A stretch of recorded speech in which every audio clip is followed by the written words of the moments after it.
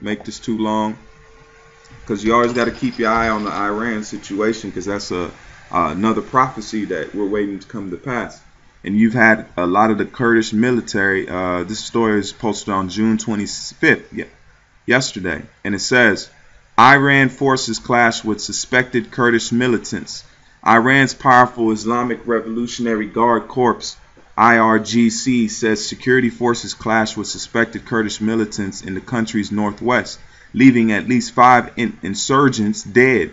A statement on the IRGC official website on June 25th said 5 terrorists, including 2 leaders, were killed in the fight in the West Azerbaijan province near Iraq border. The statements added that a chase operation to destroy other terrorists is underway.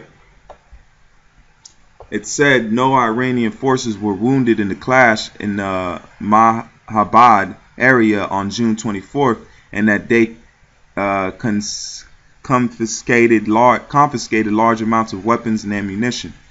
On June 16th, Iran's Revolutionary Guard battled armed members of insurgent Kurdish groups in western Azerbaijan province. IRGC said it killed 12 insurgents while 3 of its members died. Iran faces threats from several militant groups, ranging from Sunni Arabs in its southern oil-rich region, Kurdish in the northwest, and Balak separatists on its eastern border with Pakistan and Afghanistan. And I wanted to show you that those Kurdish militants, they're backed, man. They're United States backed. It's another proxy war, just like they're doing in Syria. All right. So I just wanted to bring this quick article out. And this is from Mishtalk. And it says Mishtalk Global Economic Trend Analyst. And I'm just going to scroll down here. It says elite U.S. military forces have been photographed for the first time in Syria as they joined large Kurdish forces on an advance towards Raqqa, the Islamic State terrorist group's capital. The photograph was Agent France Presi captured U.S. Special Operation Forces with Kurdish forces known as the YPG, part of the U.S. monitored Syrian domestic forces, in a rural village less than 40 miles from Raqqa. Some use troops wear an insignia of the YPG in an apparent show of support. See, it says Peter Cook, the Pentagon press secretary, resisted commenting on the photograph and would only describe the U.S. Special Operations Forces mission in generic terms. So that's showing you, man, the U.S. is backing those Kurds, man. All right, they're backing those Kurds. So it ain't something, they're just randomly going in there. The situation with Iran, that's just another proxy war for them to go up in there, just like they're doing in Syria now. It's what is it? Order out of chaos. You give the problem and then you come up with the solution, man.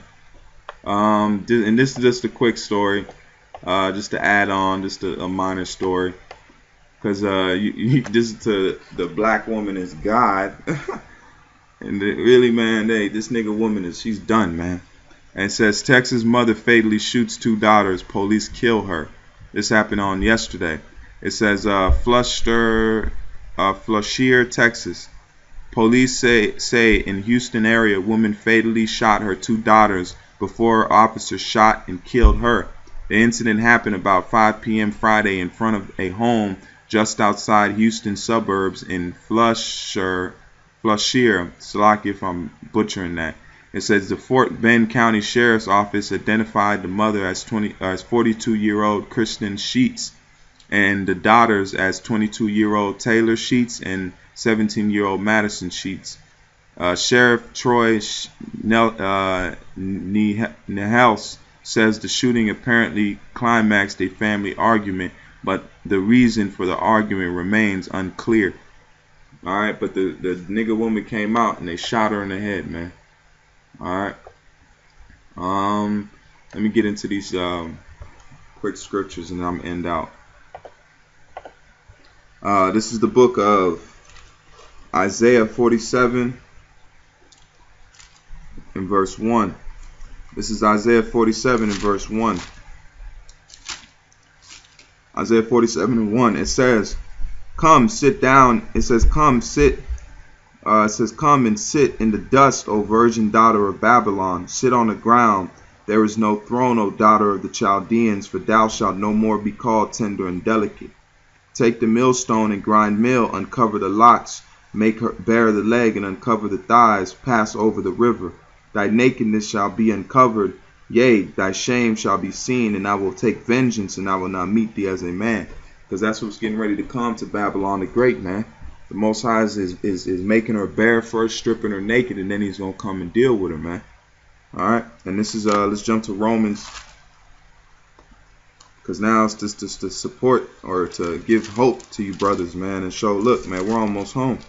That's why we got to keep pushing and stay humble and pray to Yahweh Bashim Yahushua, he come quickly.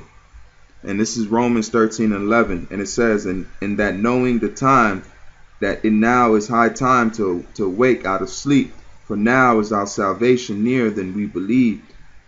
The night is far spent, the day is at hand. Let us therefore cast off the works of darkness, and let us put on the armor of light. That's why it tells us, let your light shine before men.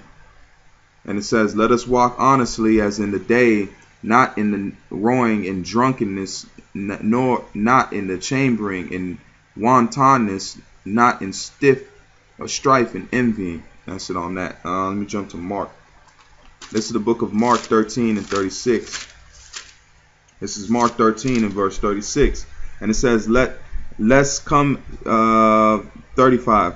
Watch ye therefore, ye know not when the master of the house cometh, at evening, or at midnight, or at the cock crowing, or in the morning, lest coming suddenly he find you sleeping. And what I say to you, I say unto all, watch. That's why the elders have put that spirit on us to go into these things and to watch, man, and to keep our eyes open. It says, this is the book, this is the last verse. This is 1 Corinthians 10 and verse 11. It's 1 Corinthians 10 and verse 11. And it says, now all these things happened unto them for examples. And it says, and they are written for our admonition, upon whom the ends of the world are come. Wherefore let him that thinketh he steadfast, wherefore let him that thinketh he standeth take heed lest he fall. There has no temptation. That's it on that. So you gotta, hey man, we gotta stand in this thing and keep faith. All right. So with that, I'm gonna give all praise to Yahweh Bashim Yahushua, Breixt to Yahweh, Breixt to Yahushua, and much love to you elect men on the four corners of the planet Earth that the Most High is bringing in and sealing, man. All right, we're at the time of the end. Keep faith. Shalom.